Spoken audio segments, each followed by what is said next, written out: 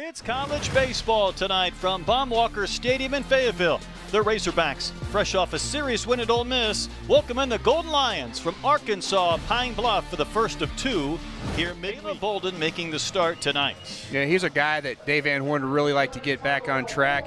When Bolden's on, there's a lot of run down and into hitters and a good tight slide. Sanders umpires at third. There's a flare headed to left field. A diving effort by White. He can't make the play. And that's a base hit for Braylon Hentz. Here's Humberto Maldonado, and he's going to line one into right for a base hit. Hentz is going to make it to third easily. Maldonado the base hit. Ball gets away on the relay, and there's Golden Lions on the corner.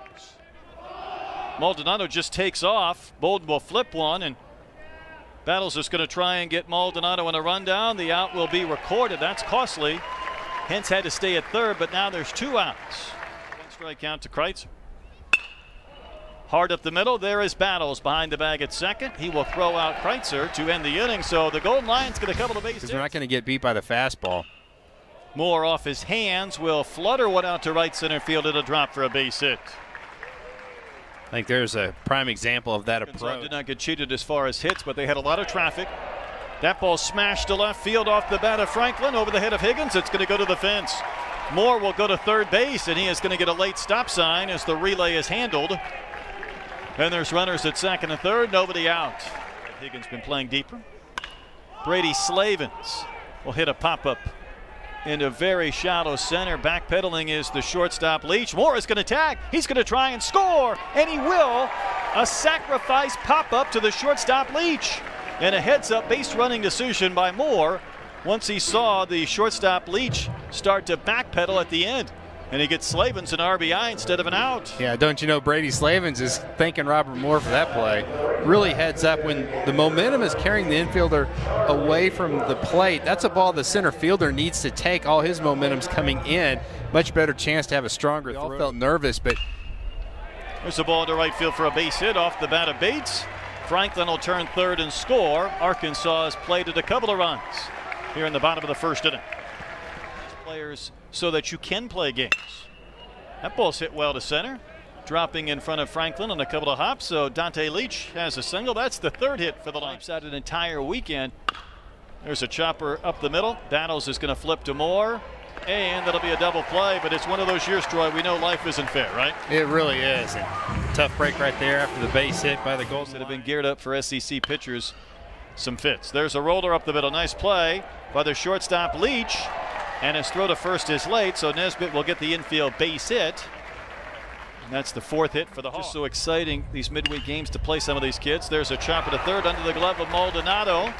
Zach White's got himself a base hit. Back-to-back singles by Nesbitt and then White. Sacrifice fly to short. There's a dribbler to first. Kreitzer has to turn and flip to Barker, covering in time to get it out. He was looking at options everywhere and then took the easy one in the first. Sends one into center for a base hit. May score a pair. Nesbitt's home. White will score. Christian Franklin with two more RBIs. And the Hawks lead 4-0. Scored on a home run by Casey Higgins. It's going to rip and miss. Down on strikes here. And he shoots one down the third base line. That one is fair, and maybe extra bases for Hentz. Racing towards second, he will go in sliding with the double.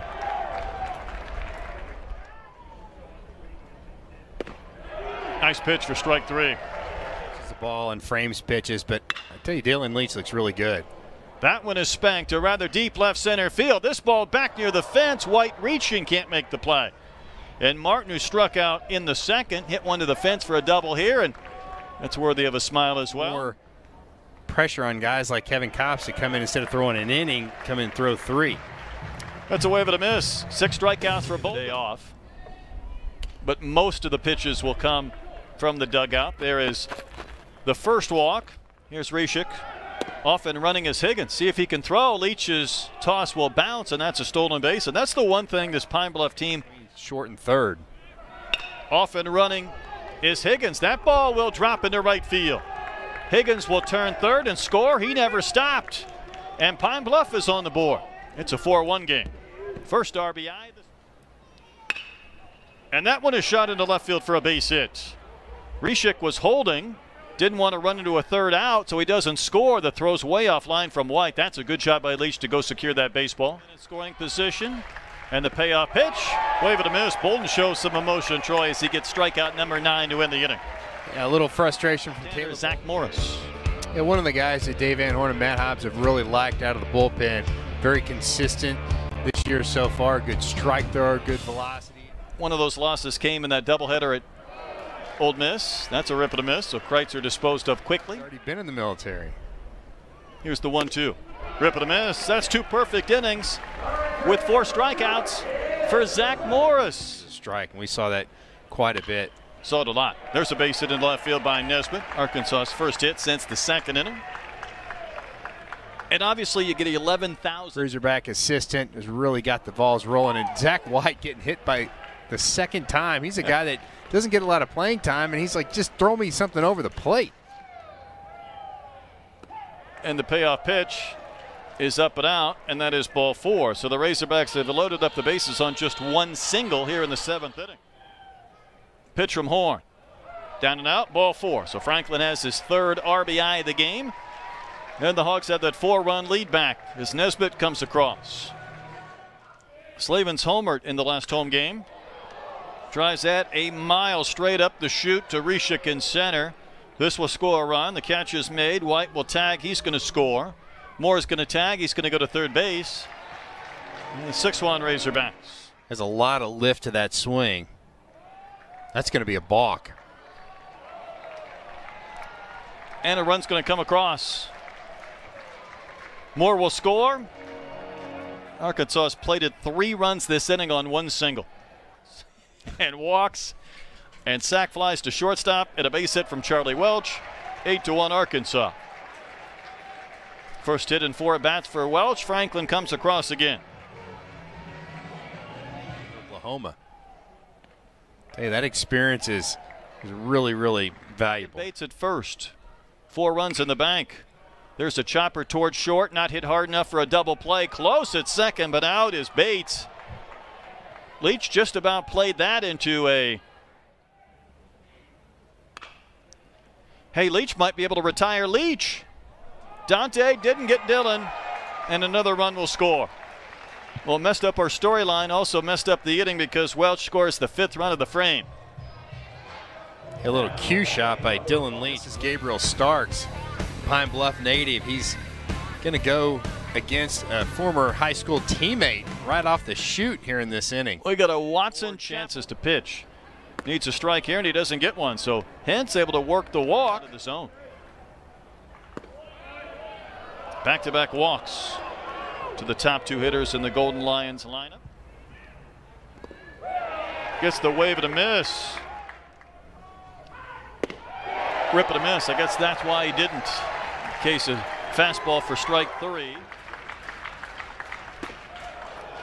Way in. Almost clipped the jersey. Didn't matter, and the bases are low. Long pause between pitches. Hit out to right center field. On the move is Bates, and he can't get it. This is going to go to the fence, and Leach might have a chance to get an easy 3 and more.